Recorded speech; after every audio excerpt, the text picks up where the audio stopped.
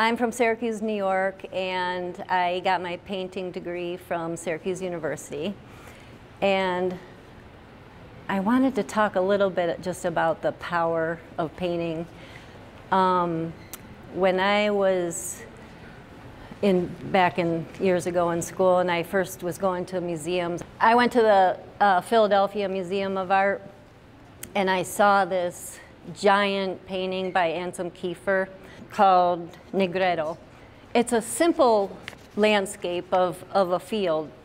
It takes up an entire wall. The paint is probably like that thick on it with straw and probably tar, and it's moody and dark.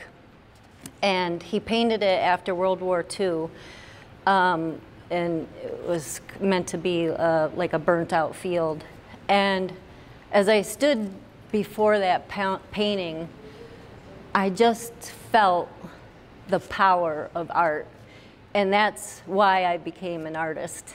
So painting can bring back memories. It can give you some certain mood. It may be just the way a light is hitting a certain object that sparks the interest of a painter. But it's something that sparks some sort of story and dialogue. And it doesn't have to be representational art. It can be non-representational. And in that way, the artist is just speaking through the layers of paint and the shapes and marks and such.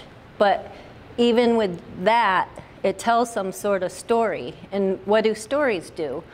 Stories make you feel something. They make you remember. They make you inquire.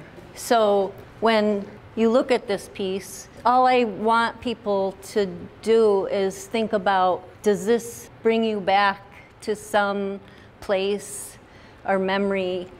Do you get lost in the brushwork and in the process?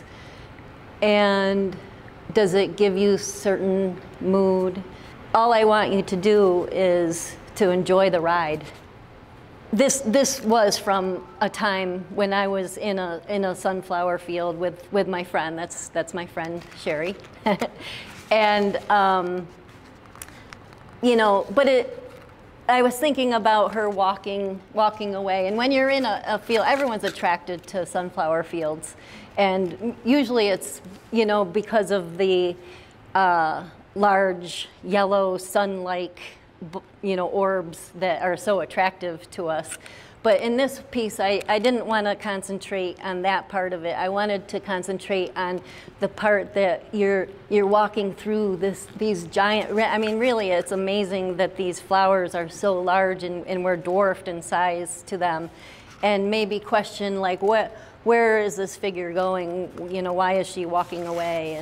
And it just brings up any kind of memories that you have or questions for you to think about. All right, thank you, everyone.